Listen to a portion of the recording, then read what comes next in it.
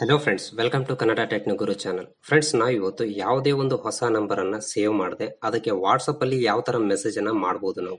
So ಅದ್ರ ಬಗ್ಗೆ ಈ ವಿಡಿಯೋದಿಂದ ತಿಳ್ಕೊಳ್ಳೋಣ. ಈ ವಿಡಿಯೋನ ಖಂಡಿತ ಕೊನೆವರೆಗೆ ನೋಡ್ತಾ ಇರಿ. ಸಬ್ಸ್ಕ್ರೈಬ್ ಮಾಡಿ ಕನ್ನಡ ಟೆಕ್ನೋಗುರು ಚಾನಲನ್ನು. ಲೇಟೆಸ್ಟ್ ಅಪ್ಡೇಟ್ಸನ್ನು ಪಡೆಯೋದಕ್ಕೆ ಬೆಲ್ ಐಕಾನನ್ನು ಕ್ಲಿಕ್ ಮಾಡಿ ಆಕ್ಟಿವೇಟ್ ಮಾಡಿಕೊಳ್ಳಿ. ಸೊ ಫ್ರೆಂಡ್ಸ್, ಮೊದಲು ನಿಮ್ಮ ಒಂದು ಫೋನಲ್ಲಿ ಯಾವುದಾದ್ರೂ ಒಂದು ವೆಬ್ ಬ್ರೌಸರನ್ನು ಓಪನ್ ಮಾಡಿ. ಸೊ ಓಪನ್ ಮಾಡಿದ ನಂತರ ನಾನು ಕ್ರೋಮನ್ನು ಓಪನ್ ಮಾಡ್ತಾ ಇದ್ದೀನಿ. ಅಲ್ಲಿ ಒಂದು ಲಿಂಕನ್ನು ಟೈಪ್ ಮಾಡಬೇಕಾಗುತ್ತೆ ಅಥವಾ URL ಅನ್ನು ಟೈಪ್ ಮಾಡಬೇಕಾಗುತ್ತೆ. ಸಿಂಪಲ್ ಆಗಿದೆ, ಅದು ಡಿಸ್ಕ್ರಿಪ್ಷನಲ್ಲಿ ಕೂಡ ಕೊಟ್ಟಿದ್ದೀನಿ, ನಿಮಗೆ ಸ್ಕ್ರೀನ್ ಮೇಲೆ ಕೂಡ ನೀವು ನೋಡ್ತಾ ಇರ್ಬೋದು. https://api.whatsapp.com/send?phone PHONE ಇಲ್ಲಿ ನಿಮಗೆ ಕಂಟ್ರಿ ಕೋಡನ್ನು ಎಂಟರ್ ಮಾಡಬೇಕಾಗುತ್ತೆ. ಸೊ ಇಂಡಿಯಾದು 91 ಇದೆ.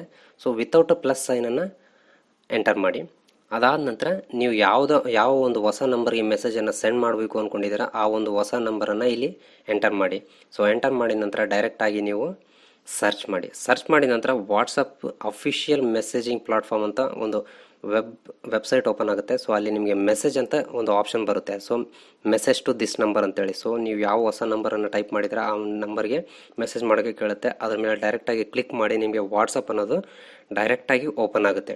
ಸೊ ಅಲ್ಲಿ ನೀವು ಆ ಒಂದು ನಂಬರ್ಗೆ ಈಸಿಯಾಗಿ ಮೆಸೇಜನ್ನು ಮಾಡ್ಕೋಬೋದು. ಸೊ ಇದರಿಂದ ನಿಮಗೆ ಆ ಒಂದು ಕಾಂಟ್ಯಾಕ್ಟ್ ನಂಬರನ್ನು ಸೇವ್ ಮಾಡೋ ಟೈಮು ಸೇವ್ ಆಗುತ್ತೆ.